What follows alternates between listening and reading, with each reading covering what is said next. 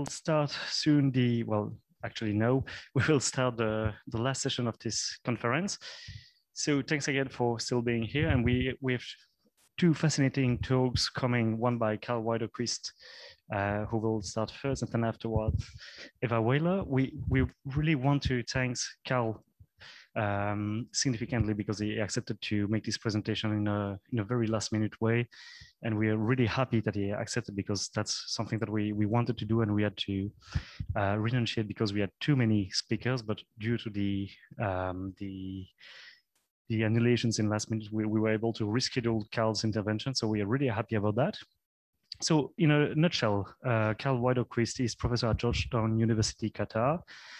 He was one of the speakers of the keynotes in the previous conference on why private property won that was held in ULB 3 or 4 years ago. I don't remember exactly. He's well known for his work on basic income. He was the co-chair of the Basic Income Earth Network, and he published many books on basic income. I just cite Independence, Propertylessness, and Basic Income, which is, I think, his most important book. At least you should read it. He also recently published a Prehistoric Myth in Modern Political Theory, and very recently he published The Prehistory of Private Property.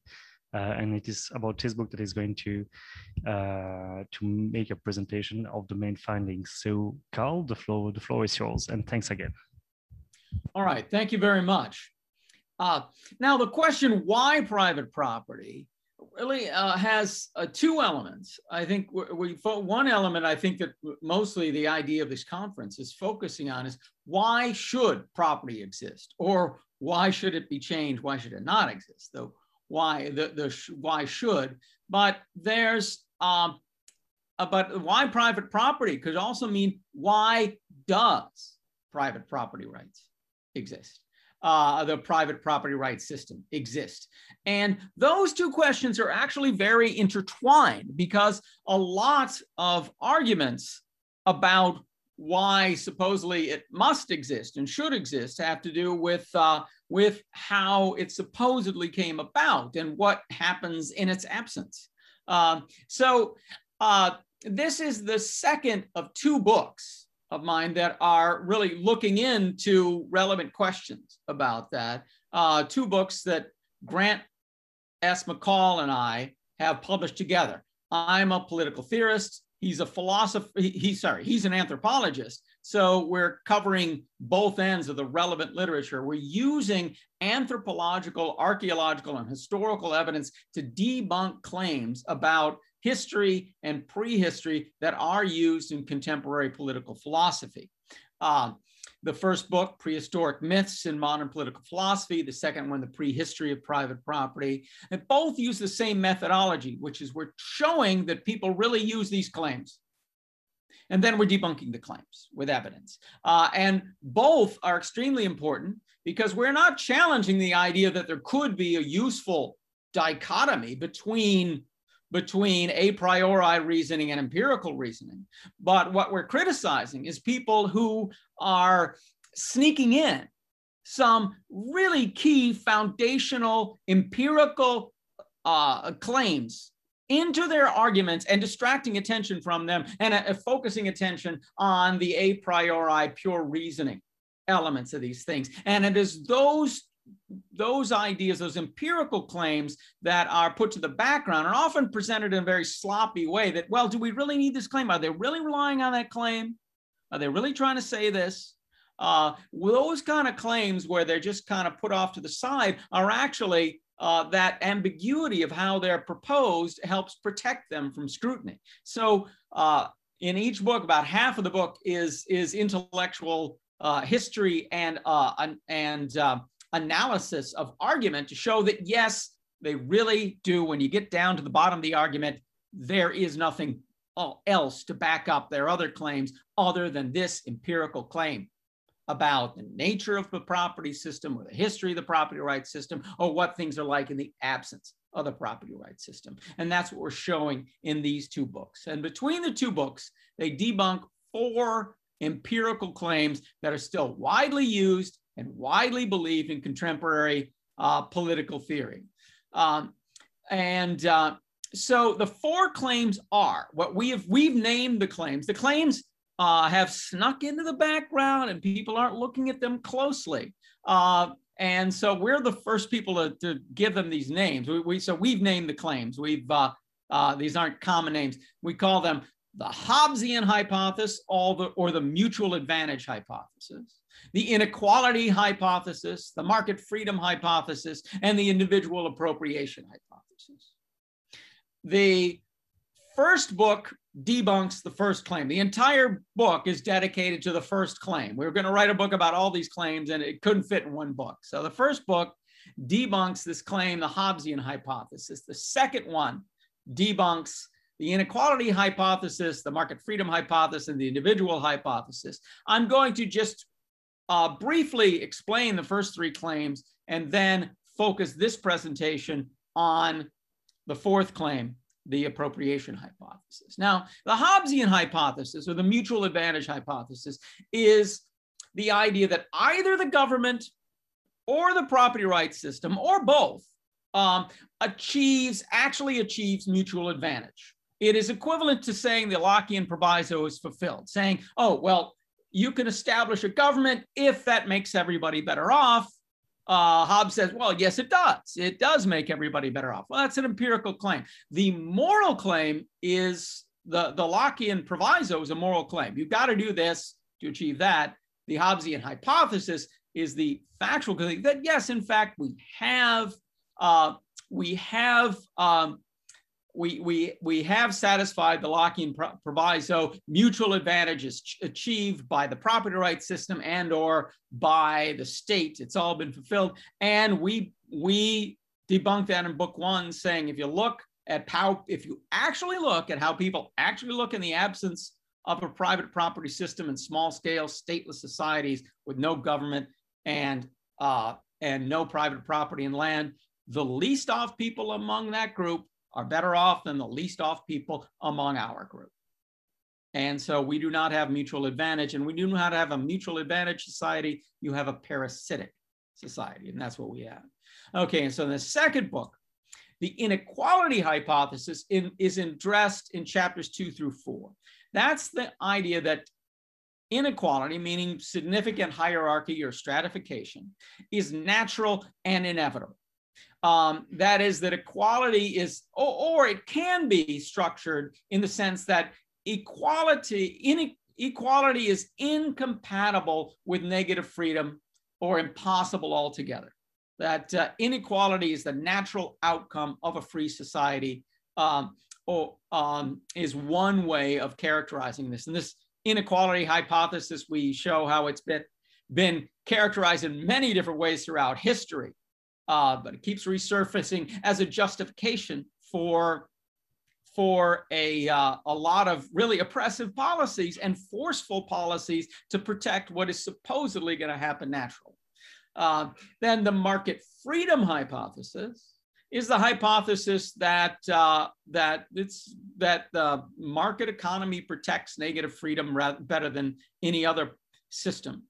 And what we look at is the least free people in stateless societies with a common property regime are actually far freer than the least free people in contemporary societies. Those are the first three claims that we debunked. I refer you to the books for those three claims, but I'm going to get on to a more thorough presentation of the individual appropriation hypothesis, which I think comes closest to the why question.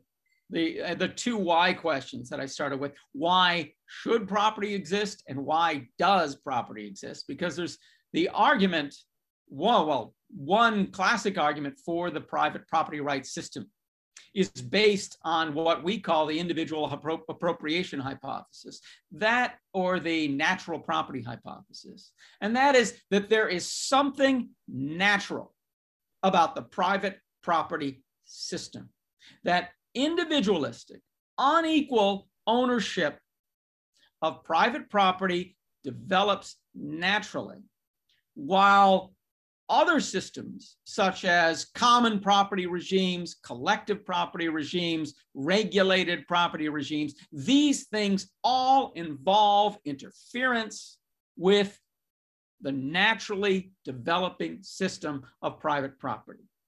Another way to state this is that the application of the normative principles of appropriation and voluntary transfer in the real world history supports a strong private property system with significant ethical limits on any collective power to tax, regulate, or redistribute property. So what we're not doing here is questioning the appropriation principle. Very often when you have people talking about using an appropriation-based argument for private property, is that people will take as given that, well, if you have appropriation, that's going to be private appropriation. And so I'm going to criticize the morality of the appropriation principle. But when you do that, you are conceding to the supporters of a strong private property rights system that if we allow appropriation to happen, the appropriators are going to establish a private property system. And what our thought is, well, is that really true? Is that what the first people to mix their labor with the land? Is that what they established? Is that why we have a private property system? Because that's what the first appropriators did? Or do we have the property rights system for some other reason? Why does the private property rights system exist? So a lot really rests on this income of interest idea of why we have the property rights system. Now, this assessing this claim takes up about half of the book. The first two are fairly easy. This one takes a lot of history. So in chapters 7 to 9, we discuss the history of the hypothesis, the meaning from Locke's appropriation story and Locke's appropriation principle is where it really makes a big way into contemporary thought. Or you can trace some ideas of it going back to ancient Rome,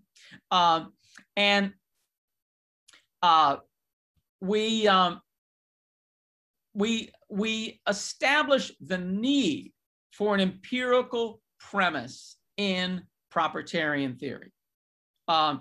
There is a very strong, and this also has to do with another instance of sloppy presentation that we've talked about. They hide these unquestioned claims are the ones that are hidden, the ones that aren't paying very much scrutiny to.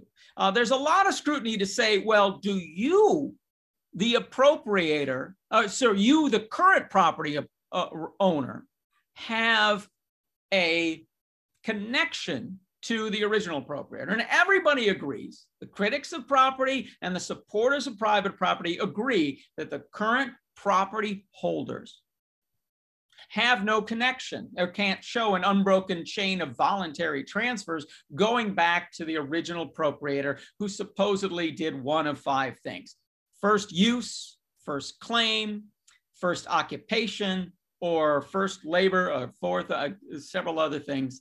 There's different ideas of what makes appropriation happen. But everybody agrees that, everybody on both sides agrees there is no connection to the original appropriator. But yet, the supporters of appropriation still refer to this principle and tell the story of the appropriator. And they do this, we argue, because what the empirical claim is not that there's this unbroken chain of connection, but there's an empirical claim is that that's what property is. That's what property owners do. That's what human beings, as a part of their nature, want to do. They want to take resources and make them their own. They want to appropriate. So it doesn't matter who the original appropriators were. There'd be some set of private owners now, and there'd be other people that some would own more, some would own less. So but we'd have this system. If we had appropriation, we would have this system. So the idea is to redress any grievance, any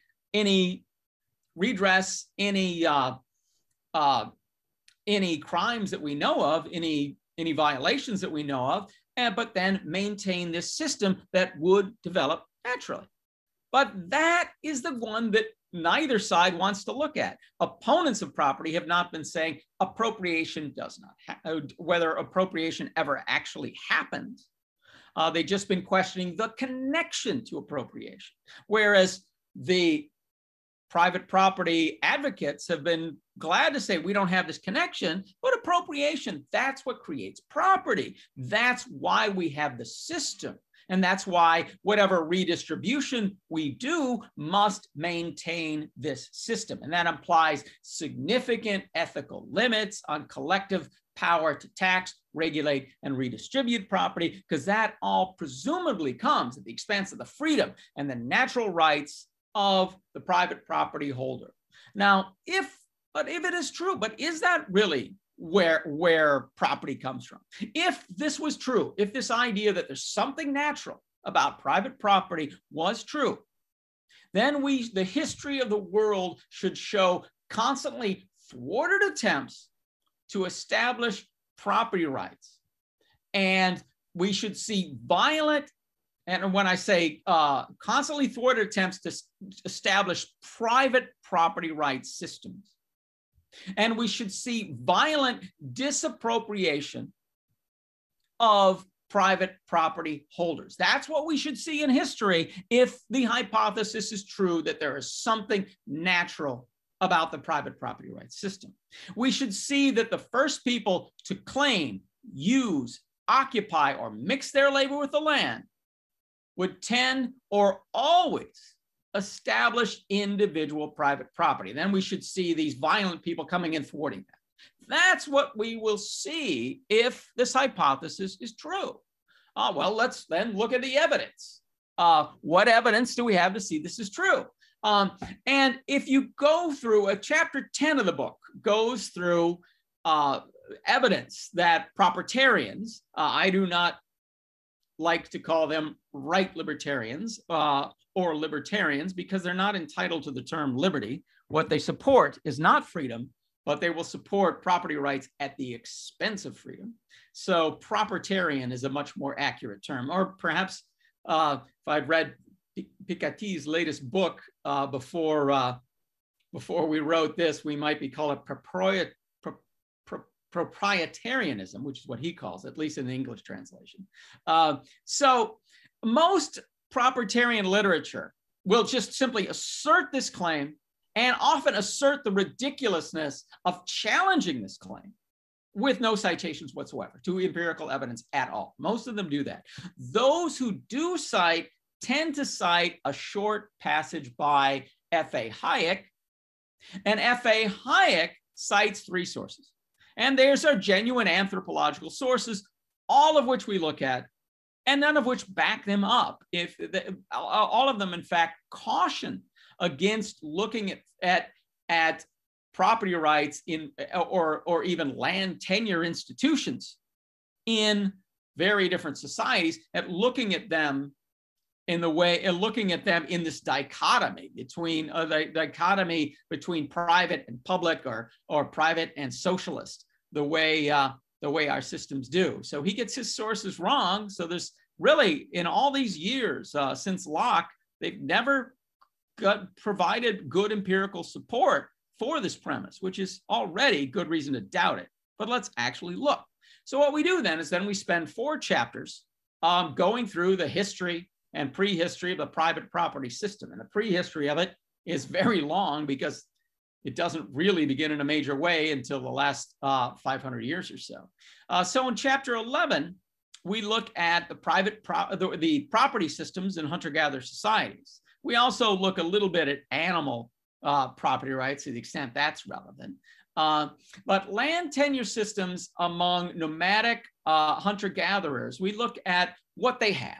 And what they have is common property, where hunter-gatherers who live in small-scale nomadic bands, not hunter-gatherers who settle down and are fishing along a river and have a big society based on fishing or something like that, but nomadic hunter-gatherers who occupied 5 of the 6 inhabited continents before any other form of social organization was invented, tended to have common property regimes that tended, even one group's area where they work, where they hunted and gathered overlapped with other groups. No individual had to stick with the band. Individuals could come and go and join another band, and no recognized private property and land almost at any level. To the extent it is recognized at a level, it would be at the level of the society as a whole, not for an individual. What the individual has is the right to hunt and gather on. And when they hunt and gather, they also don't necessarily claim the fruit of their labor. The rule seems to be, if you want to camp with the group, anything that you hunt or gather or manufacture, a spear, a bow and arrow, a piece of big game, whatever, if it's enough for more than just you, you must share it with everyone in the camp. So they have neither private property on an individual level, neither in land nor in food and tools. So now the question, do they qualify as original appropriators? Well, they do in the sense of first use of land, certainly. First claim, well, that's a dodgy one. They certainly claim that they have the right to continue to use it, but you could say, oh, well, they didn't put up hedgerows and they didn't put up no trespassing signs, so they didn't really claim it. So the colonial appropriators can come in there and just take it. Well, that sounds like an excuse for aggression. There's supposed to be a non-aggression principle among these people, but the non-aggression principle really means, well, we're going to choose which rights count and which don't. And if you're violating the rights we like, then it's aggression. But if you're violating the rights we don't like the rights of indigenous peoples, then it's not aggression. They're in fact aggressing if they resist. Occupation, the same one. Certainly they occupy the land, they live there, they hunt on it, they gather it, but they don't stay in one place. This is often used as an excuse to take land from them. And even transformation of the land with labor, which Locke proposes as the very reason to disappropriate indigenous peoples, is only to some extent is it true that they don't transform their labor with the land, because actually the land in North America was very different after hunter-gatherers occupied the whole of it and killed some of the largest species and greatly affected what plants were living there. There are no more woolly rhinoceroses, no more saber-toothed tigers. The buffalo take over where the woolly rhinoceros and the mammoths had been. That is an enormous change. That is an enormous transformation. But they get nothing for that in private property theory. So we look at the first people to farm the land. If you really want to stick to, you got to transform it enough that we can see that you've transformed it. Well, then you go to farmers. But you also find farming systems around the world have a trend that the simplest, the oldest, the most common ones are village level agriculture. Swidden agriculture, which was the original agriculture, was slash and burn, Swidden agriculture, where a group of people, usually a few hundred people, would go into an area, clear the land together, then plant the land individually, but claim for themselves not an individual plot of land, but the right to plot, the right to farm some piece of land somewhere in the group's territory. And the group made a lot of joint decisions about how to manage that territory. No, you can't plant this here because that's going to damage the crops of this other person. You can graze livestock here during certain times of years, but not others, because others it will damage the plants. A lot of decisions are made at the communal level. And you see that happening first among Swidden semi-nomadic agriculturalists who move every few years. But then you see a version of it among settled agriculturalists who use crop rotation. You see them operating at the village level and making joint decisions about how many years can you farm this land before you have to let us make it back into grazing land, and whether you'll get the same plot or a different, then we'll give you a different plot at the next time.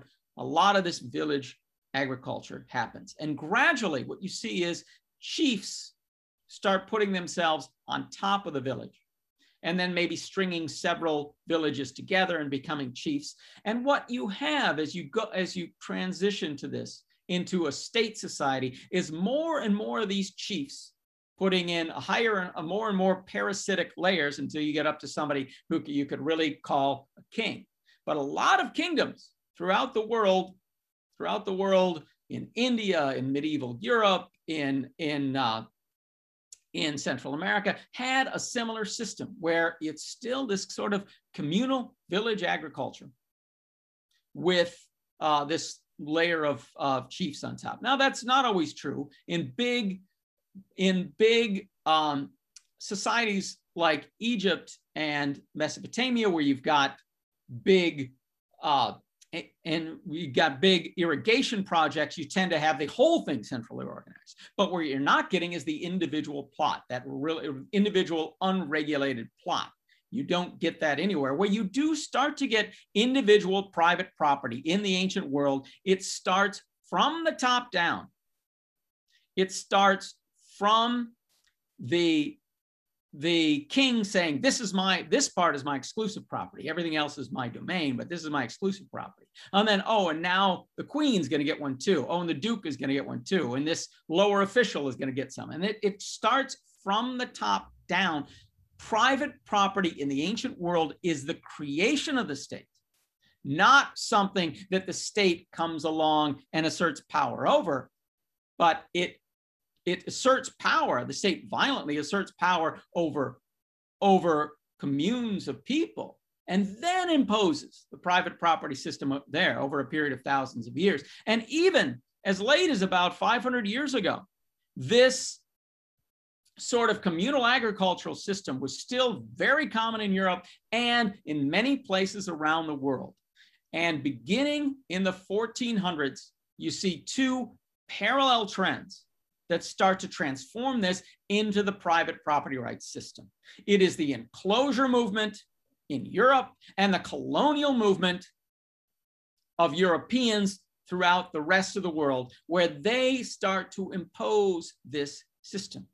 And when you get property rights rhetoric, when you get people like John Locke and Thomas Hobbes and Blackwell and others talking about modern society and all of these things, you get these people are all writing as this transformation is happening, and are certainly aware that the type of property that they're portraying as natural is not something that naturally developed in most places. They're really sort of propagandizing for how they want you to think of property, when in fact, what the original appropriators are doing is setting up something very different, and they are using violence and coercion to force the first people to claim, occupy,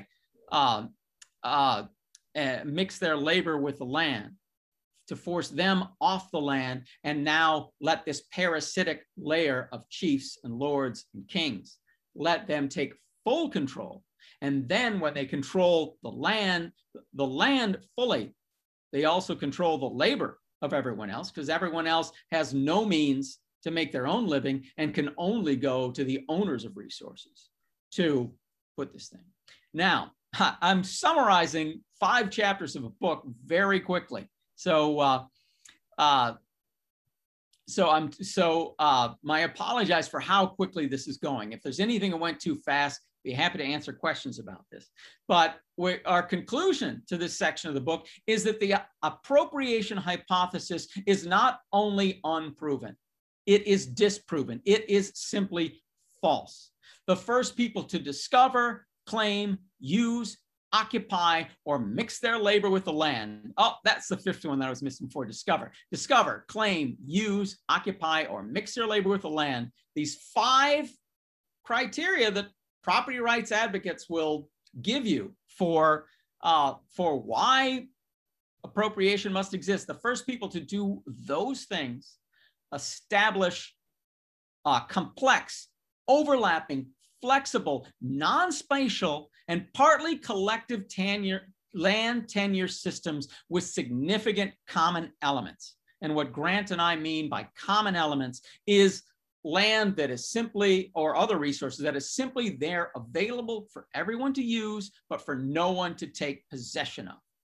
That is the property rights system that naturally developed if you follow what proprietarians say is natural, which is allow people to discover, occupy, use, claim, and mix their labor with land and create whatever institutions you want. If you follow that normative claim, the facts of history say that this is the natural system, and that the private property system necessarily involves violent coercion and disappropriation of the people who actually appropriated the property.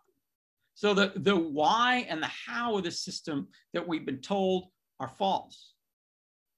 And we need to fight back and look and see what's wrong with this. The people and the community have a better claim to land and resource ownership than the unequal property system that we have. Land is not merely a convention. It is a convention imposed by the upper class on everyone else through a violent process in order to get not only the land, but also the labor of the people who, once they are completely dispossessed, have no other choice but then to go work for the landowners. That is the history of the property rights system. Thank you very much.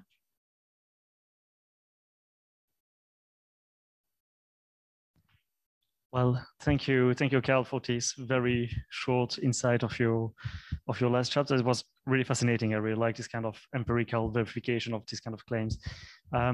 Maybe just to give the time to the room to think about questions, I'd like to start the discussion. And I think, well, what I really enjoy in your talk and in your book is that what you show is that the right paradigm for thinking about the origin of private property, it's not Robinson Crusoe or the Lockean story of the individual alone in the state of nature somehow, but it's, well, the right way to think about it is quite a paradigm of enclosures. It's basically how you have people at the origins that have some way of functioning and organizing the relation to the land, and which are, of course, related to how they organize together as a group. And suddenly someone is saying, well, we stop with that, we go with this kind of property rights system. It's, well, this is the picture you take of the chief taking control. And I think it's really promising because it has some quite interesting consequences for how we have to think about property today. First of all, if the original story is not that much a story of appropriation in the state of nature, but rather somehow a story of expropriation, that's the original question. It really changes the picture, and all this kind of literature on, well, okay, what is a Lockean clause? Well, what is like the Lockean proviso that we have to fulfill in order for appropriation to be legitimate? Here, well, we really reverse the picture somehow. We are like, okay, if private property finds its origin, it's kind of violent expropriation, well, what should be the compensation that we could offer somehow for this original expropriation? So I think it's really interesting. And well, also another idea that I think is quite turned around by this way and the way what you present in your book is the idea that, well, private property might find its legitimation in the idea that it promotes individual autonomy and you know, it's like the right basis for developing individual liberty. And well, when we looked at your story and this story that you reconstruct, it's quite the opposite here. I mean, the rise of private property system, it goes with new dependencies, and it goes with the violent expropriation of chiefs, and so some new domination structure somehow. So it also kind of changed the picture here, because in your story, I find it difficult to find how the people expropriated them more free than before. So it also changed that. Just two very brief questions, and I hope afterwards questions in the room. I remember I read, I think it was in the last issue of Jacobin, there was an interview of an anthropologist that was also looking to the origin of private property system. And one of the key thesis of the article was to say, well, we usually see private property system develop when we have the start of irrigation works. And because that's the moment when the hunter-gatherers kind of settle, because there is some form of investment in the land. It needs quite a lot of work to create the irrigation system. And well, it's one of the examples you mentioned, but it was also mentioning another aspect which is more symbolic, not really economic, but it was saying the creation of cemeteries. And the idea that, well, at some point we do attach some value to the ancestors or to the old people that are dead, and we want to preserve somehow the land what they are buried. And this kind of new relation to the land, especially in the case of irrigation systems, well, it provides somehow a possible grip for chiefs to take control, because what changes, according to this anthropologist, I don't remember his name, I'm sorry about that, but he said really what happens is that, well, the irrigation system is created by the whole community generally, and then at some point, there is a chief saying, okay, well, we take control of that, I do take decisions on how we allocate that and what we're going to do next, and that's the whole development of the property system. And what I think is, interesting is that it might allow us to also have a new look to the property question, saying, well, finally, the main question in the property system isn't it the question of hierarchy, and how this kind of, vertical domination system, which is mostly symbolic. I mean, you can also have some kind of hierarchy without having property rights as such, and that would be like the second aspect of the question.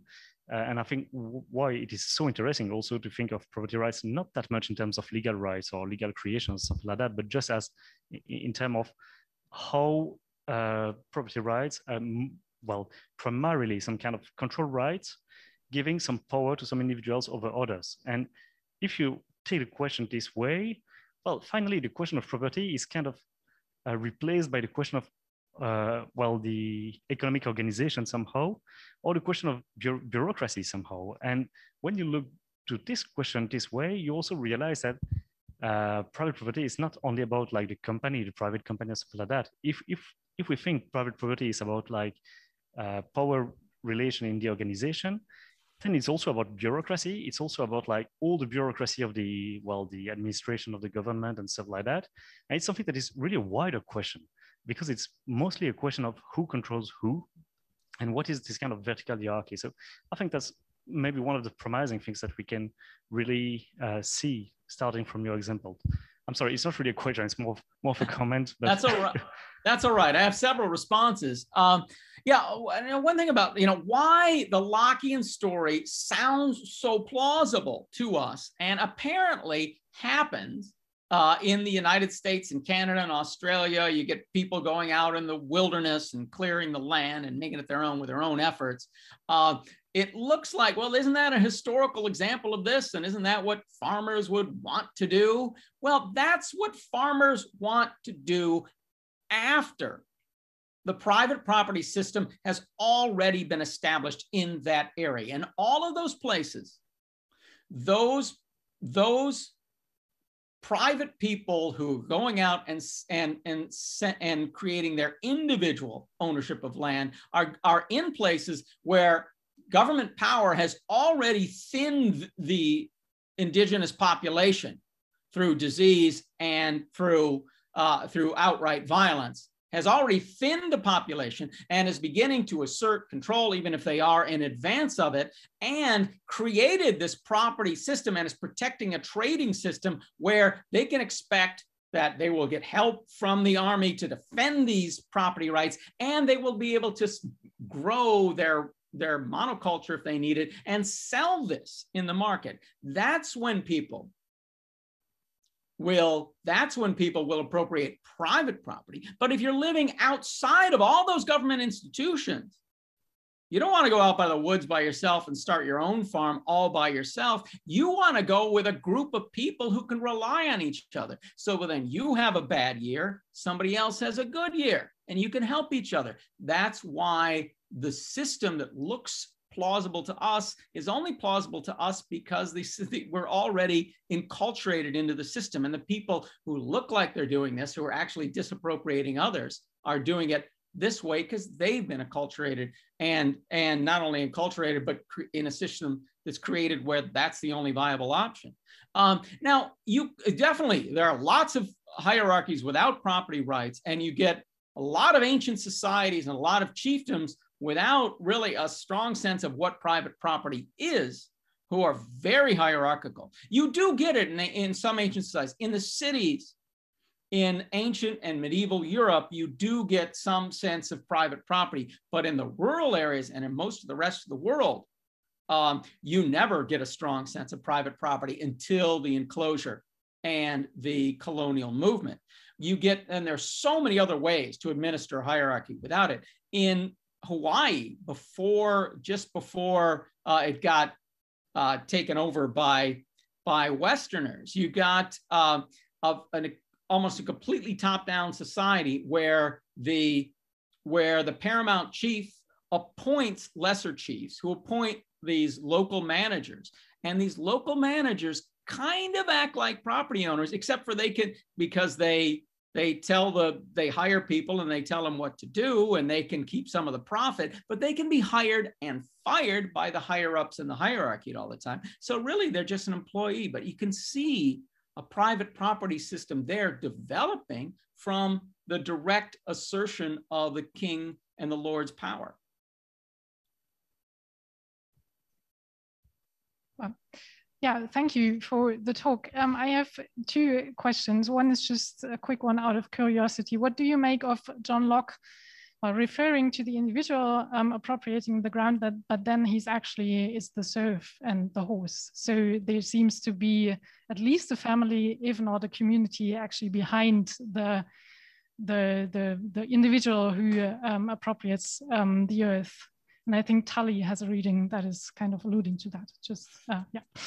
And the other question would be, Henry George actually tells, I think, this story of, or he conceptualizes economic relationships like the ones you just were talking about. And I know that Henry George was very influential and at his lifetime, but then that somehow ceased. And I don't know if you know anything about, or if you have any idea why that is, because he would actually, I mean, his concept of the society is a fictional one, but he really tells the story from we appropriated the earth together, and then and we have to pay attention that this is actually a communal thing. Yeah, we're certainly not the first people who have questioned these claims. And especially in the first book, when we're looking at the history of the people who have questioned these claims, Henry George, along with Thomas Paine, and to some extent, Marx and Engels and Peter Kropotkin especially, come up as heroes of people who are saying, look, this might not be right. All four of these claims, people are saying this. Now, but what we're doing here that's different from what they were doing is that Henry George has a really good idea that not everybody benefits from the system. I don't remember him saying much about the origin of the system. Marx and Engels get more into the origin of the system, but they're looking at class struggle rather than this. What we are doing is what these other people are doing. They're questioning this, but also usually asserting a different moral theory with it. What we're doing is looking at all of these claims just with the application of existing social contract theories and property rights theories, just applying those theories. We're not proposing any new theory. We're showing what these theorists, so we're applying it to what these theorists are saying and not applying it to anything else, and going into great detail. And so when you have people like Paine and Henry George looking at this, they are questioning the moral things and questioning them from this vantage point, but they don't have the empirical information that we do. The most extensive study that's along these lines that I know of prior to us is Peter Kropotkin, but that's 120 years ago, and it is, and we've got much better anthropological information than he did. So in much ways, we're extending Peter Kropotkin, but the difference between us and Kropotkin is that we're more focused on simply evaluating the mainstream theories. Is what they say true? He's like, well, what they say isn't true, and let me show this case for this other thing. So he's not as focused on, look, this is wrong, which is really the point of our book. So we're sort of extending and refocusing Kropotkin. Now, George's influence was big for a long time and faded away. I think that is part of that has to do with mainstream economics not wanting to hear about it. Mostly they just kind of wanted to write these issues out, and they have ignored him. And also some of his followers fell into being cultists, and that hasn't helped them. And so that's, I think, if the question is about why his influences fall away, but he's not somebody that should be venerated as the man who solved everything the way some of his followers do, but he is somebody who should be brought back as a hugely important figure in the history of thought about property. Well, thanks, Karl. Before switching to the next presentation, I just want to make a very last remark on the consequence also of your inquiry for thinking like the relation between private property and the environment, because I remember reading an article by Demsetz, I think, what is trying to do is to make a kind of a natural, an argument to show that the development of property systems is natural. Well, of course, the development of private property system is natural because it's a way for hunter-gatherer groups to internalize externalities. So it's like, I think it's kind of at the very beginning of the economics of property rights. And so basically what it's showing is that you have different tribes in a territory and they start to create property rights because it's a way to allocate rights on who is going to hunt where, because otherwise, it's kind of the free riding problems and everybody wants to hunt more game and everything. So I don't know, that's something you might want to also refute violently, I think. We cite Demsetz in I think both of the books, or at least one of the books, and we also cite people that look a little more deeply into them. What Demsetz does not show that. He does not actually look very hard at native peoples and actually show them doing this thing. What he does is he looks at there's a use for property rights, and property rights can be used in order to solve these problems and create these efficiency gains. Then he just simply jumps from that to a sort of a Hayekian spontaneous order argument and then, so that's probably why they developed. So they probably just simply developed to solve these problems. Whereas we cite other people, and I'm blanking on the names right now, other people who've looked into that. And when you look at when new property rights are created, including things like property rights in the broadcast spectrum, you will find that what the private actors tend to do is either lobby the government to go in and do it or wait for the government to do it. Is that this spontaneous order of just creating property rights to solve these problems and fixing them, there's not really a history of that, and Demsetz has not done the historical work to show that there in fact is. All he's saying is that there can be benefits from it. Okay, well, if there can be benefits from it, there can also, the government can create it, and they can, if there are benefits from regulation, they can create it with regulation. And that's really as much more in the contemporary history of new property rights, that's what has mostly tended to happen. So it's not that he's wrong about, property rights can solve these problems, but he's wrong in his inference that they simply developed to solve those problems. They were created partly to solve those problems and partly to reward people who were closely connected to the people making decisions. Right. Thanks a lot, Karl. So I will immediately give the floor to the second speaker and very last speaker of the conference, what do I know, to Eva Weiler, which is postdoctoral researcher at University of Essen in Germany. She made a PhD on the idea of common property of earth in just naturalist literature, so Grotius, Hobbes, Locke, right? And she will give us a very last talk, which I don't remember the title. I don't have I'm sorry. Yeah. We changed the title for.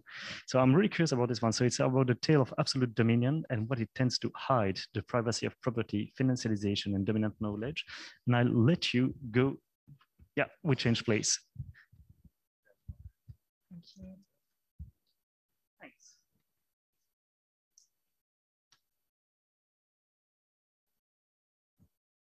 Well, thank you very much for having me. And I hope there's still some attention capacity at this late hour. Yeah. So I have not so fancy PowerPoint, but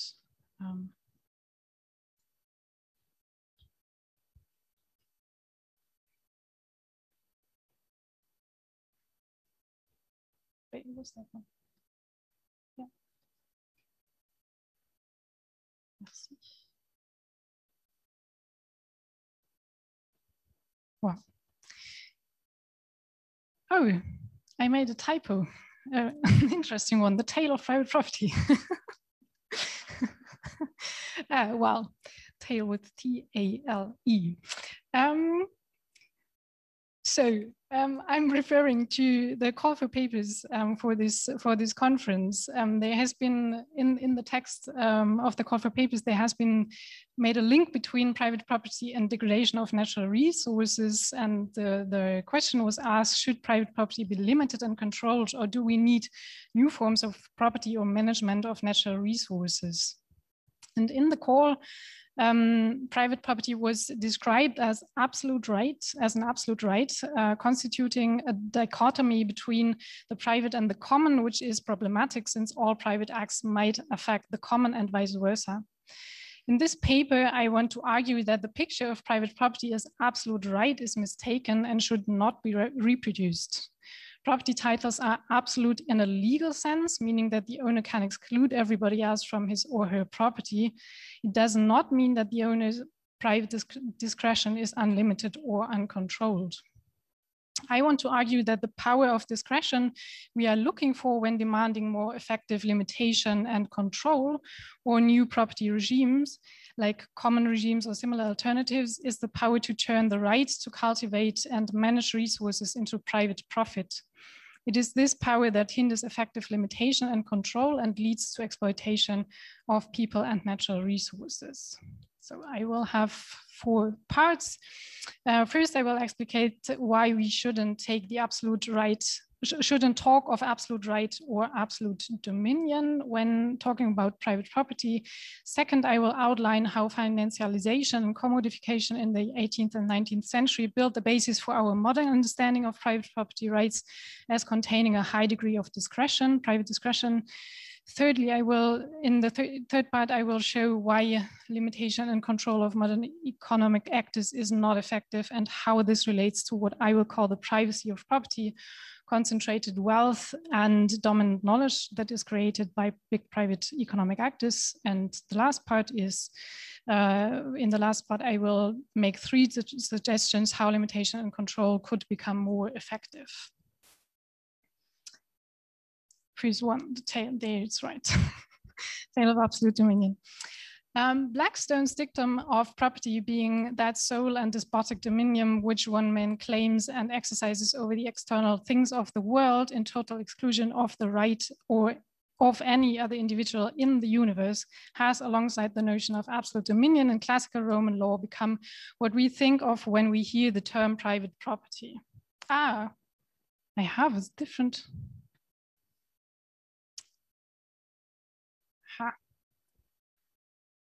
Sorry about that. Well, I have put something out of my paper, which I shouldn't have. So what we have at the moment of definitions of property, for example, in the German Civil Code, originating from 1896, it says the owner of a thing may, to the extent that a statute or third right party rights do not conflict with this, deal with the thing at his discretion and exclude others from every influence. And in the French Civil Code, it says la propriété est le droit de jouir et disposer des choses de la manière la plus absolue, pourvu qu'on n'en fasse pas un usage prohibé par les lois ou par les règlements. That is to say that in the French, it's actually a bit more, because here it says la manière la plus absolue, so in the most absolute manner to dispose over things. And this is the situation we have now, or the definition of private property now, and I will come back to that later. Sorry for that confusion. So I have been stating what Blackstone says. If we look at the definition of property in current legal text, the German Civil Code says, and now what you have before, so I changed the slides there. Sorry again. So we have Blackstone's quote, and we have those quotes, and then I'll go on. Sorry about that. In English law, it's all a bit more complicated, whereas the civil law tradition defines property as ownership of things and as a right that can be enforced against everyone else. In English law, property is a much broader, less clearly defined legal term. If we look at the Law of Property Act issued in 1925, we will find the terms estate, interest, charge in or over land, share, and power, before eventually in section 4, property is mentioned for the first time to further explicate equitable interest in property, real or personal. But English property titles are also relative. Relativity of property as opposed to absolute rights means that a property title does not per se exclude all others from having rights in a thing, but only those whose rights are weaker. As in other fields of case law, the strength of a title has to be proven in court. At the end of the 19th century, the very small number of aristocratic landowners, namely 1.2% of families, still made up nearly 14% of England's national income. This small elite had managed to keep their wealth and status mainly by legal settings that prohibited to sell or mortgage land or buildings and prescribed primogeniture. The land was restricted to traditional agrarian uses. No substantial alterations could be made, even if they would have meant improvements. No factory or infrastructure could be built. No mining could be done. But not only the landlord's property was restricted in use, the common lands that were shared by villages and made up a quarter of the arable land in England at the beginning of the 18th century were subject to similar restrictions. Blackstone's Commentaries on the Law of England, with the famous formulation of the sole and despotic dominion, published between 1765 and 1769, can be seen as the first comprehensive and systematic collection of the law of that time. And as David Shore states in an article on Blackstone, the many different property titles prescribed in the commentaries were not exceptions to a rule, but an illustration of the fact that the bundle of rights approach to property permeated early modern English property law, especially landlord, to its core. Even the fee simple, the most complete property right at that time, was, in Blackstone's words, quote, held of some superior on conditions of rendering him service, in which superior the ultimate property of the land resides, end of quote. Thus, Shore concludes, not only did absolute ownership not exist in England, it was hardly discussed even as a mythological ideal type. As Shore shows, Blackstone's commentaries were highly influential at that time and beyond, but the phrase of property as sole and despotic dominion wasn't taken up until the 1960s to any recognizable degree and never appeared in a single British law case. So Blackstone states this phrase I've been quoting in the introduction to the second book of 4 books, but he doesn't actually think that property is that sole and despotic dominion. If we look at classical Roman law, what we find is actually not that different. At least not in the classical period. Dominion might have been not been clearly distinct from the power, potestas, Property was relative as well, and objects were distinguished by different rights and modes of transfer that were probably seen as stemming from the character of the things themselves. That's an idea we find actually until Crotius.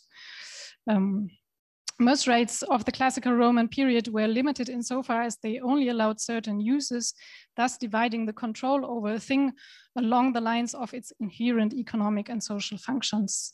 Until the 18th century in continental Europe, until the 19th century, titles of ownership were in near to all cases entangled in fixed social and economic structures. Land belonged to families or members of specific social strata or professions, not to individuals, and ownership entailed a variety of duties and responsibilities towards villages, tenants, servants, or in the Roman Empire, non-Roman freemen who lived outside the cities. Until the 19th century, in most states of continental Europe, the guilds controlled much of the immovable property of their members that could not be sold, but not be diverted to other uses than those prescribed by the guilds, and markets were heavily regulated. Property did eventually become a well-defined absolute right in Roman law, and in the 13th, 14th century. And then European civil law. If Blackstone's phrase refers to anything, it would be legal definitions of property such as the French or German one stating the discretion of the owner or a right to dispose of a thing in the most absolute manner. Nope. As we have seen above, the legal meaning of an absolute right in a thing is that nobody except the owner has a right to it, whereas a relative title might only include certain but not all rights to something and has to be proven in court. But even if the right is absolute and even if it grants discretion to the owner, civil law does of course severely limit individual discretion by stating that it may never infringe the law. The idea that property is absolute in the sense of granting absolute discretion presupposes then that legal restrictions do not really matter. This might, in a sense, be true for most of the movable things we have. Let's say in our apartment, I'm allowed to buy a sofa, use it as whatever I like. I can exclude everybody else from its use. I can transfer or destroy it. But nearly all rights in immovables, and even more so in natural resources, are entangled in a net of legal restrictions. If I want to build a house in a piece of land I have bought in Germany, paying my property transfer taxes once and my property taxes every year, this house has to face a certain way, it has to have a certain height, and it has to fulfill certain energy standards. If the piece of land is in a housing area and I am not allowed to just use it as a garden or build a hotel or a swimming pool instead, at least not without further permission from the authorities. I can transfer the house and the piece of land. I can exclude others from entering, but I cannot, once built, demolish the house without permission, and I have to keep it in an habitable state. I don't want to go into the details of what happens if I buy a piece of agrarian land or an oil field, which in the German case wouldn't even be possible, since oil is, among other resources such as all kinds of metals or coal, by definition property of the state in Germany. But let's just say that the restrictions become more, not less, especially with regard to environmental regulations. So what I wanted to show with this short examination of the history of property law is that private discretion is limited, especially with regard to the uses immobile property and natural resources can be put to. The cases that include a high degree of discretion are, I would claim, cases where dominion and imperium are not clearly separated. I cannot further develop this point here, but I take that what I just stated also to include the insight that all forms of property are and have to be limited and controlled in one way or another. The argument is this: every form of disposal over things necessarily includes the claim to a right over these things. I am allowed to dispose of them or use them. This is true for private persons as well as for collective actors. But such a claim can only be verified and secured by the social or political community. In this sense, there is no private property, but only rights to dispose over things granted by the political community to private persons. And this act of granting and defining titles will have to take place no matter what the forms of property are and no matter how the whole property regime looks like. I have this picture here, which is distorted that doesn't really work here. So, but what you should see is that we have legislation of rights, and we have different types of property rights, which also the use is regulated, and the control or management over rights has then certain social and economic effects. This is not very pretty here, sorry. The question we now have to address is why limitations and controls are not effective with regard to inequality and natural degradation. If I am right and property titles are always limited and are always part of a property regime, why don't we have the strict regulations demanded by researchers and activists? Here I want to argue it will be more fruitful to look at how our understanding of private property changed with the financialization and commodification that took place in the 18th and 19th century. There had been financialization and commodification before in Italy in the 15th century, but that didn't really take up. So, from private property to private assets. Until the modern era, property was, as I noted above, entangled in complex, often rigid social and economic patterns where the resources that could be owned had a fixed place within social strata, economic life, and production circles. Being a nobleman and having an estate, for example, meant having a secure income, but in many European countries, it also meant not being allowed to set up a business. In Germany, members of the aristocracy were simply forbidden to go into commerce, and in France, they lost their title if they traded goods that weren't produced on their own lands. Interestingly, England was different. One could become a member of the nobility by merit, and the nobility could work in commerce. Maybe that is one reason why things changed a bit faster there than in the rest of Europe. During the 18th century, England established a new financial system that was based on mainly two innovations. First, through several reforms of landed property, land could be used as collateral for loans. As I have shown above, until then, landed property was restricted in use, could not be sold, and was inherited by the eldest son. It also could not be used as a collateral. Creditors could only claim the produce of the land or half of the land itself, but only until the debt was repaid. Changing this was a long process, starting with the Glorious Revolution in 1688 and lasting until the 19th century. At first, the landed gentry had little interest in commodifying their estates since their whole prosperity depended on the immortal nature of their title. But when in 1694, the Bank of England was founded as what would become the second central bank in the world, Sweden was first, a new era of public and private money lending began.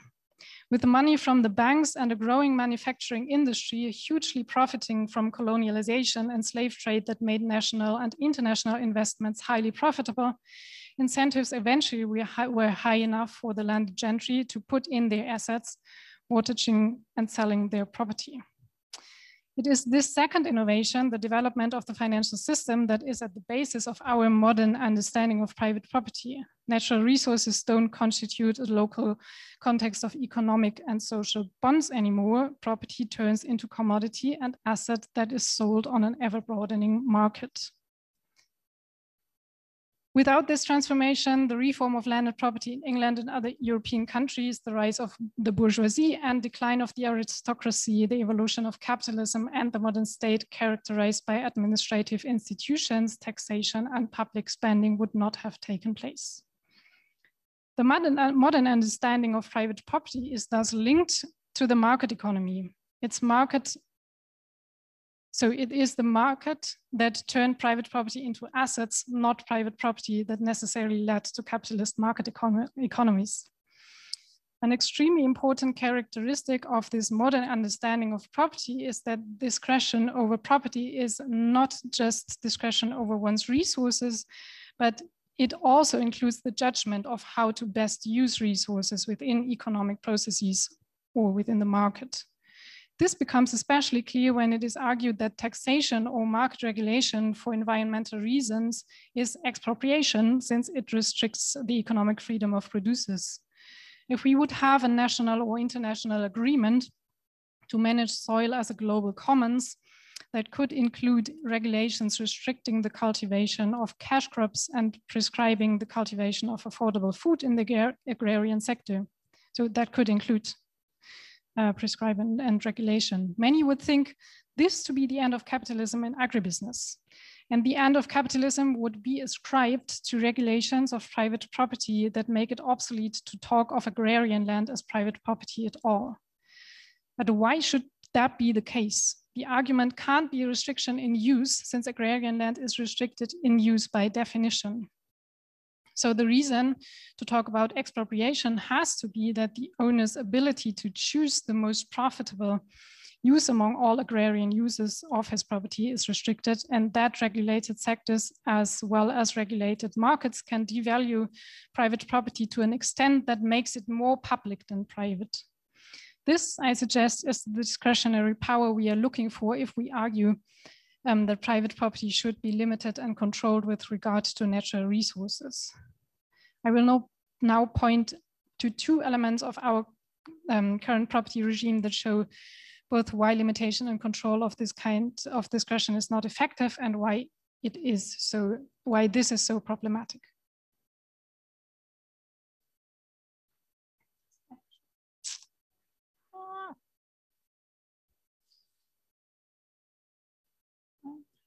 Problems.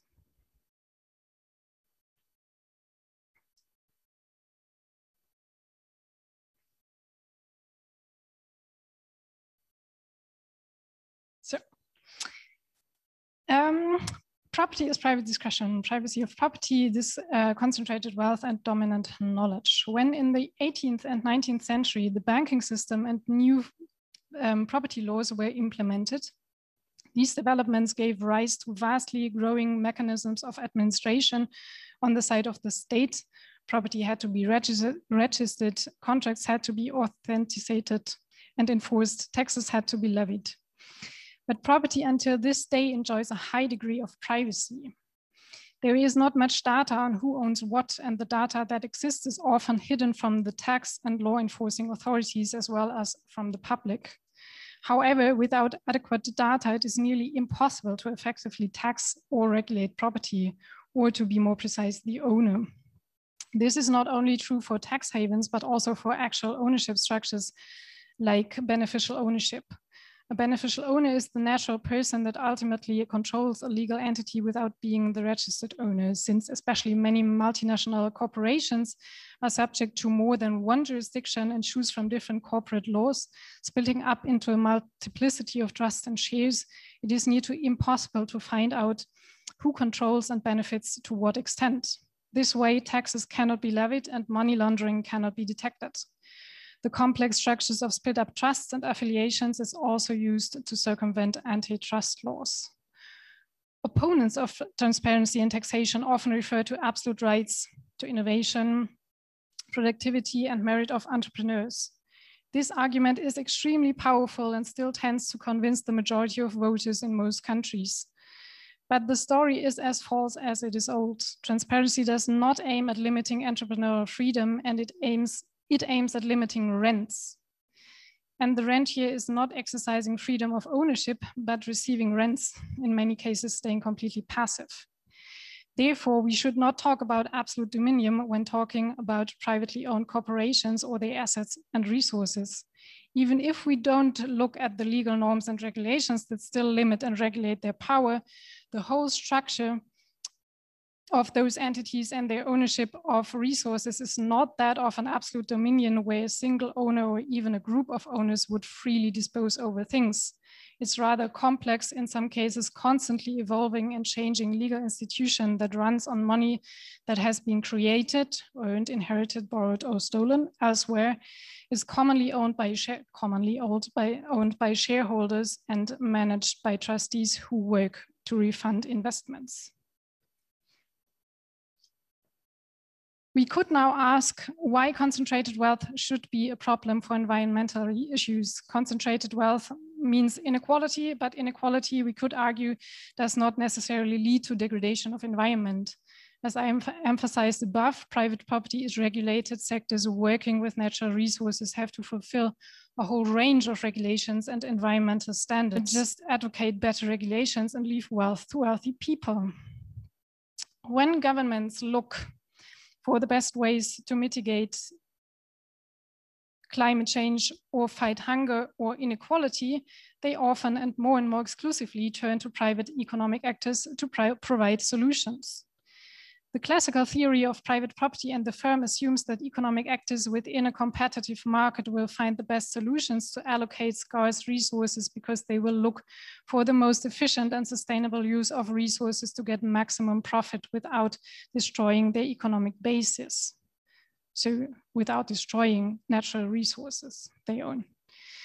That makes a lot of sense in theory and is probably mostly true where firms are managed by their owner and the owner is not himself subject to exploitative economic relations. But that's not how most of the bigger and multinational corporations operate. Ownership and management are not in the same hands and both depend on financial investment. Shareholders do not own the companies or the natural resources they invest in, they only own their investment. For them, no particular economic basis matters since investments can just go elsewhere if one source of profit no longer exists. Financialization has thus decoupled private profit from productivity.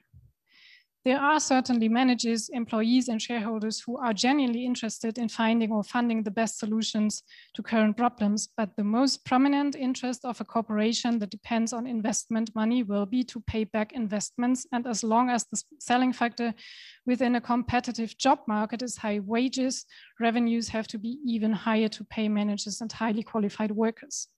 But if revenues are the main goal of a company and all other possible goals will be compromised by that. In a democratic process, we could decide to all have less income and consume less resources, ban certain technologies and the use of certain substances if they have proven to be detrimental to the environment. A corporation trying to maximize its profits cannot do that. Let me give you an example. Agribusiness has quite successfully managed to frame intensive farming, genetically modified crops, and technological assistance for small-scale farming as the most promising and possibly the only option to feed the growing world population.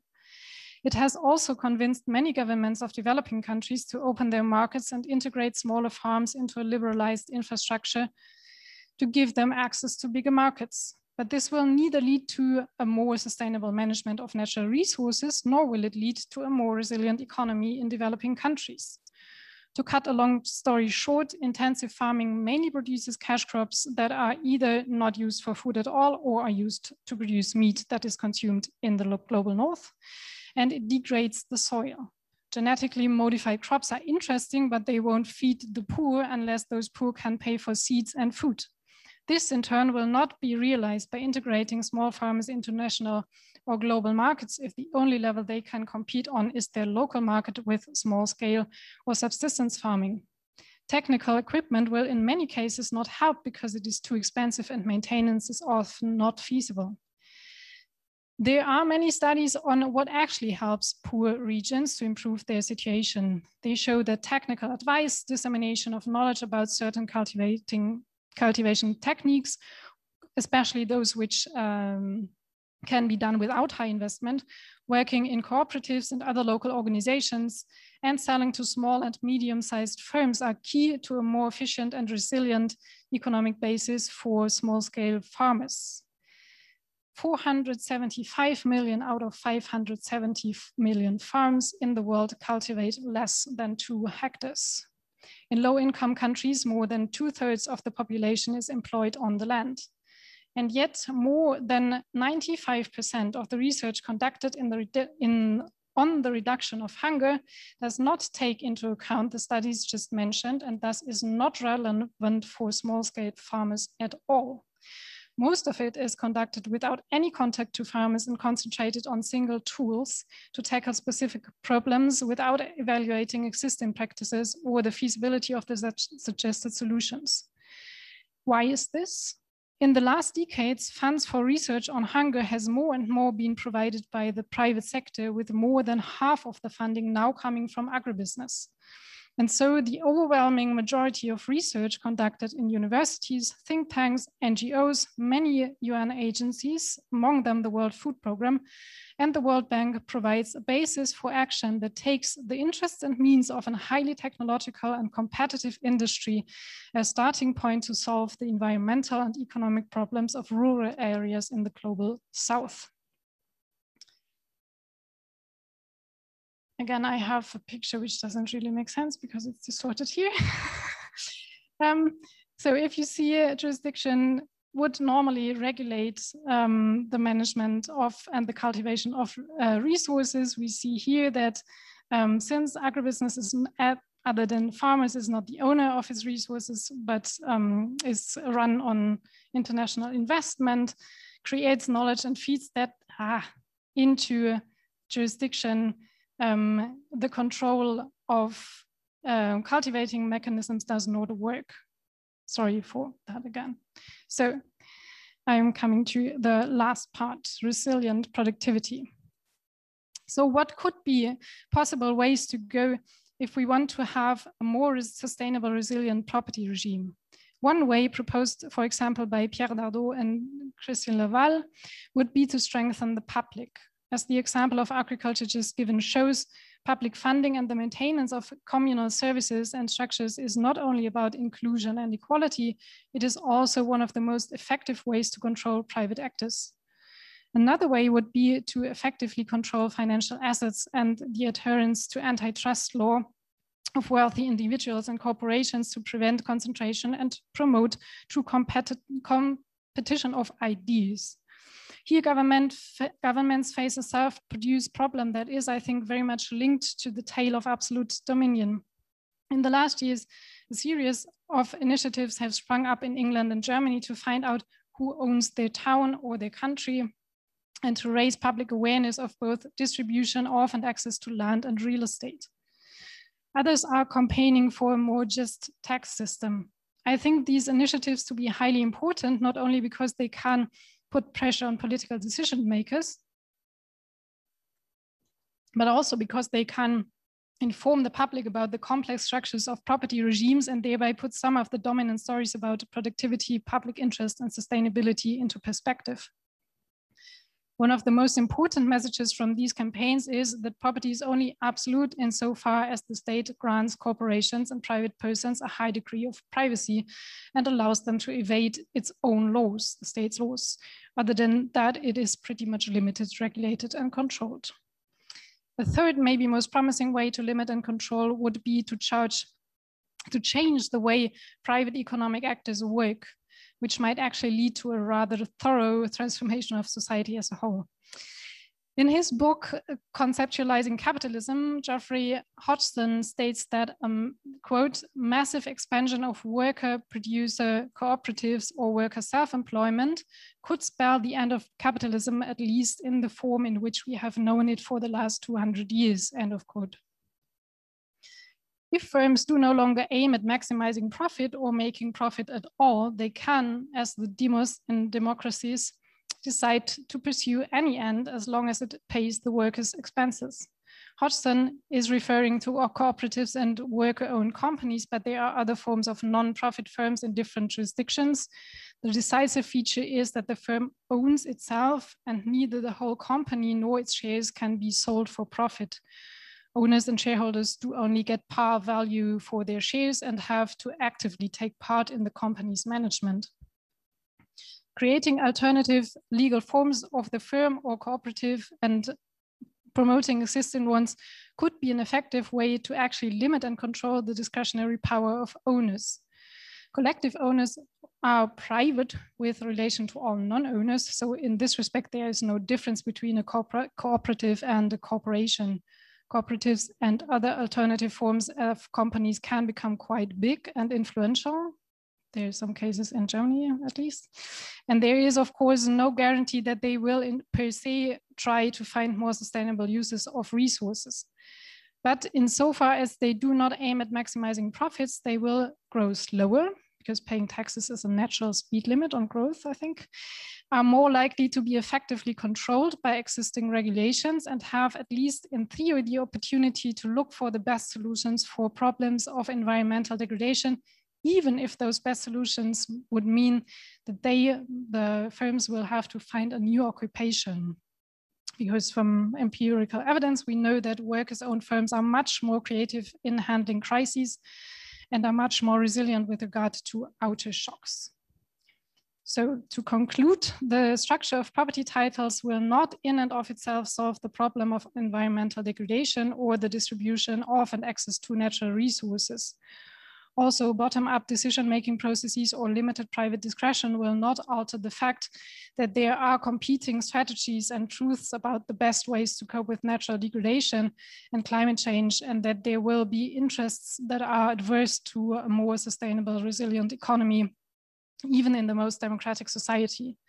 The solutions provided by private corporations are attractive because they do not only serve private interests, they sell solutions to save the world. Environmental regulations are only as good as the knowledge about the problems and their solutions. This is true no matter how inclusive or how effectively controlled production processes are. But there is a big difference between an economy that aims at private profit and one that mainly aims at resilient productivity.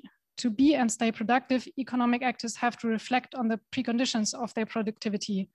Private profit only needs short-term growth in revenues, no matter how they have been created. Limiting and controlling private profit might seem a more demanding task than limiting and controlling private property. And wealth for many is a good thing, so it might also be less sexy than just pointing to evil private owners. But as I tried to show, there is no effective limitation and control of private property without limitation and control of private profit. The problems we associate with property are problems of management of and control over resources, and those aspects cannot be separated from the economic function of different property titles. If we want to address the detrimental effects of decisions taken by economic actors, we should stop talking about absolute rights and private discretion and rather analyze what actors like corporations or wealthy individuals actually do and how property titles and property regimes make their actions possible. Thank you very much.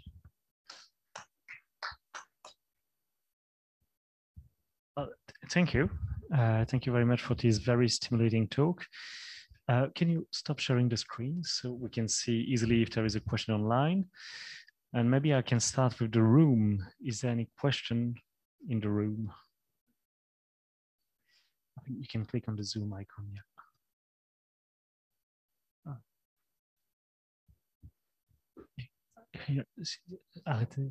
Just that. Okay, right. So I see no hands for the moment. So I can start with just a few comments just to give. Well, I'm sorry because we are already out of time, but I think it's will also take like 10-15 minutes to discuss your paper briefly and give the opportunity to the audience to raise questions. So first of all, thanks a lot. I do have some comments on how your maybe like the well, it's not really clear for me whether you recommend to abandon the idea that there is this tale of absolute dominion. Would you recommend that we just get rid of that? I think we should. It's just that I think we still needed to understand what use is made of this tale, because I mean it's kind of a performative myth somehow, and all of Karl Widerquist's book is about that actually, is to say that well, when we look to empirical claims, it doesn't work like that, but still you have people that use it as a way to justify some of the things they do, which might otherwise seem to be quite harsh when you look at it. When you don't think this myth is useful.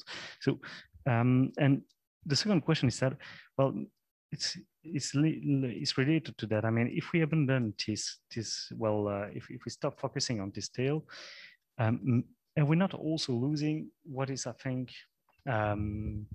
the most important thing also in this tale, which is the idea that, well, if I'm the owner of something, I have the right to decide what I'm going to do. You insist a lot on that, but also I have the right to transfer it to whoever I want.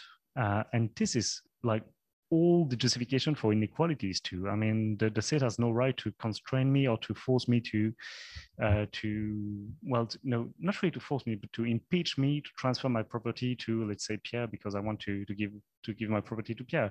So this idea is also rooted in the same tale.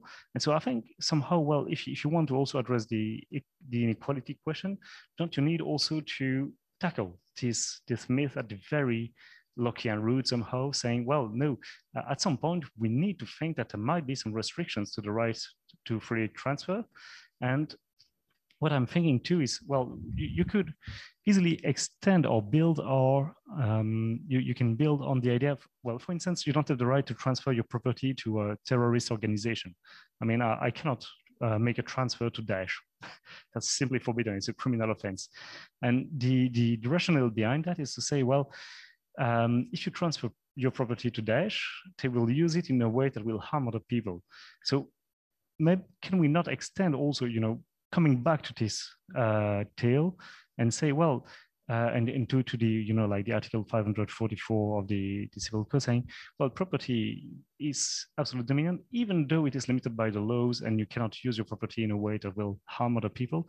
And at some point, inequalities might harm other people. So, coming back to the tale somehow, coming back to the myth, allow us also to find other ways to justify some limitations if we manage to use this, well, the second part of the article somehow, the part that says, provided that you're not using your property to either to harm some people or to infringe some laws or regulations. And then just a few comments, but maybe Michel Bourbon will be interested by that also, because I'm wondering whether there is like a convergence between what you propose and limitarianism.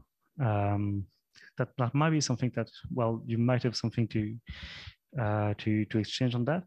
And just a last thought on also maybe the necessity to tackle also the problem by the bottom, because, well, in your last example also, I mean, that's a follow-up on the discussion we had yesterday at the dinner. Sorry for those who weren't there, but part of the reasons why the farmer acts in a way to maximize his profit and finally ends up in using or cultivating the land in a way that he doesn't want to do, using many chemicals and stuff like that, is because he has no choice somehow.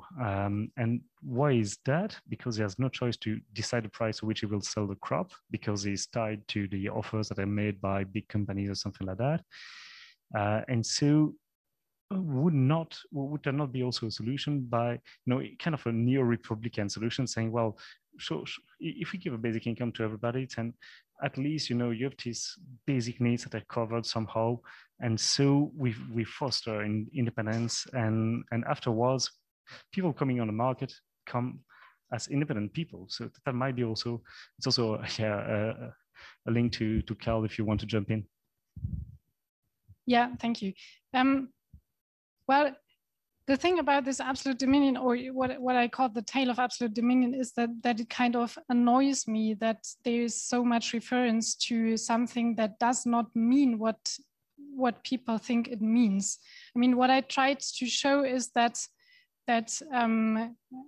with reference to the English law until, I don't know, the 19th century, is that you can actually not transfer your land to anyone. So it's not free discretion to transfer as you want. And yeah, I would still, I think, promote a more complex notion and picture of property, also really to kind of educate the public what property actually is, because I think that many of the attractive arguments for market society stems from the idea of this productive entrepreneur who, I don't know, manages his resources in the most productive way. And this is just false. So, I would think it would kind of there would be a merit of not talking about absolute dominion. As I said, it is a legal term which just says to the exclusion of all others, but then that also can be qualified. So not even that is really fixed. And especially not in English law. The second, libertarianism. Yeah, I should have pointed out more that I'm not arguing for, let's say, the establishment of commons or the firms without regulation. So I'm still arguing for state regulation. Yeah. And the other thing, I'm not an expert on basic income. I have difficulties to think how that, I mean, if it's won by taxing, so the thing I was arguing for more is like having local markets and not going into like national markets, and then you don't have the dependency on big firms, and that's what empirically also works. Yeah, but I would have to. So I'm not opposed. This would be also one solution. Yes.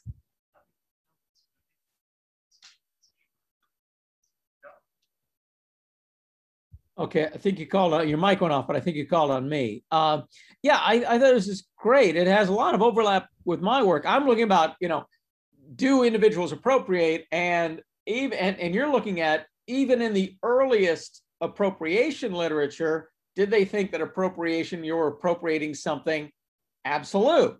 And yeah, that's like both like fill in missing pieces from the other. So I think it's great. I hope this is part of a growing genre. It's not just me, you, and Grant, but also people like Enzo Rossi and David Graeber, who are debunking a lot of these myths that are out there. There's a whole bunch of people doing this right now. And I think it's great to have another person doing this.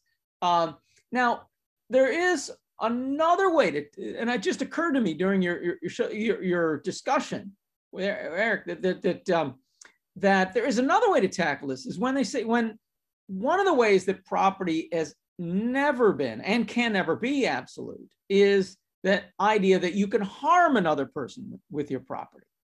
And that's, I mean, that's written into law, going back to Roman property law, that you can't harm people with it. But actually, if you consider environmental harms as harms of neighboring individuals who also have a property in themselves, there's really, that really justifies lots and lots of regulation.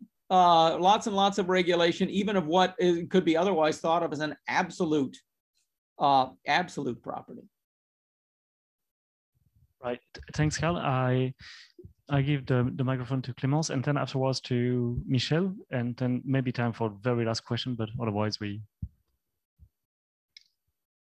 At some point in your paper, you mentioned the word expropriation, and I'm not sure I was really able to grasp what you meant at that point. So it's more about asking you to clarify than a comment or a question. So you mentioned the word expropriation while tackling the question of the agrarian activities and what should be produced in priority. So did you mean by addressing expropriation that the environmental activism should foster expropriation because in this wrong tale of private property as absolute dominion, it is pointless to argue for another use of the land, another type of production, because the landowners would answer that it is a restriction of use, thus neglecting the fact that the restriction of use is inherent to agrarian activities. So I was wondering that if what you meant was that because of that tail, it is in the short term because of that tail is in the short term and expropriation the solution that environmental activism should aim for. Thank you. Well, no. when I referred to expropriation, I referred to people saying that regulations or taxation is expropriation. You find in many, I don't know, especially in newspaper articles on, for example, I don't know if you know that, but we have in Berlin, we have this movement, activist movement of expropriating the biggest housing company because rents are going so high and they are proposing to expropriate them, which is not really the case because interestingly, in the German Civil Code, you have actually, in Article 15, you have the possibility to socialize important resources, but that would be socializing and not expropriating. So, and they, I mean, and then the other way would be to just highly regulate the whole housing market.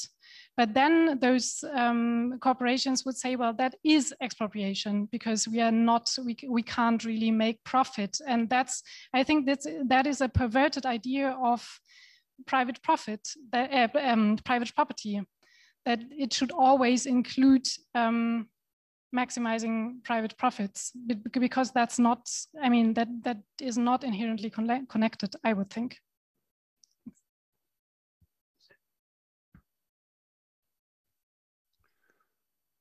Okay, thank you very much, Eva, for the talk. And yeah, thank you, Eric, for bringing the notion of limitarianism in the discussion. I think it's a recurrent topic all along this workshop to say that we should limit or constrain property in some way.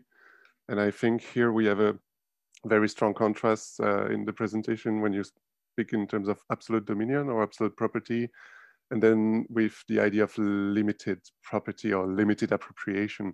So I think it's very interesting to put these two notions into perspective to think about what is wrong with the way we have been thinking about property and the way we should think about property now. And I have one special case that comes into mind when we speak in terms of absolute dominion is especially the way we treat animals today. And I don't know if you know this American legal philosopher, Gary Francione, is speaking a lot about how we apply our conception of property on animals to justify what we are doing to them, especially domesticated animals.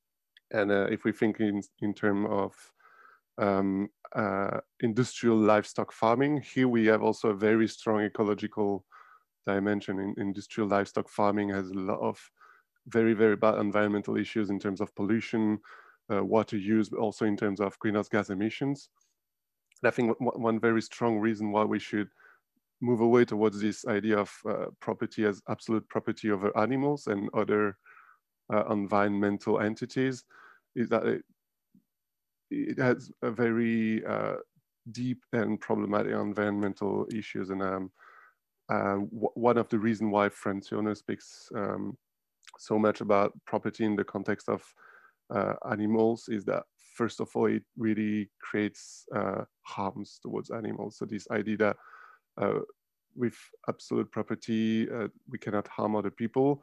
It works as long as we consider animals not as persons and people. And what he's trying to do is exactly moving the picture to change our perception of animals as no more as property, but as persons. And I think going with an idea of limited property and limitarianism can be one way to do this shift from absolute property to limited property. But I have the impression that you totally agree with this, so that's more a comment. I don't know if you want, if it gives you any other idea, but I think really this idea of limitarianism is a very useful way to try to conceptualize this shift. Yeah, yes. Well, I'm not so sure about the animals' rights, but I would totally agree on limited rights and also good reasons for limitations. Thank you. Okay, speaking of limits, I think we reached one. So thanks for your attention. Thanks for these 2 days. I want also to thank again all of our sponsors that also made it possible for us to have at least 2 hybrid conferences. So the FNRS, the Université Bordeaux-Montaigne, also the Winner Anspach Foundation and the Faculté de Philosophie et Sciences Sociales de l'ULB. So thanks to them. Thanks to all of you who sat through these 2 long days, but I think very, very interesting, and we had so many interesting discussions and so many excellent papers. So I think I can speak for Pierre and myself. Well, at least for me, I can speak, but I think Pierre do agree to say that we were really happy on how this conference went, on the quality of the papers and on the quality of the discussion. So we really hope to have a publication following this conference. We will, of course, keep you updated on that. I just make a last announcement to say that we will probably do, use the website of the conference to publicize the recordings, except, of course, if you want to send us an email because you don't want your or you do not give your consent for the recording being published. If you, in that case, please feel free to write to us. But otherwise, we will publish the recordings of the conference on the website. So we thank you again. We hope to keep in touch. And if you want to write to some of the other, to give some follow-up comments on the presentation, please do. You have all the emails in the listing, or you can write to Pierre or me to ask for an email. So thanks again. We hope to see you soon, maybe for the Why Private Property 3. In the not so far future, maybe at least 2 years, or at least at one time when it won't be a pandemic time. So it will be a bit easier to organize something. And we will have the pleasure to be all together and not on 2 separate days. So thanks again. And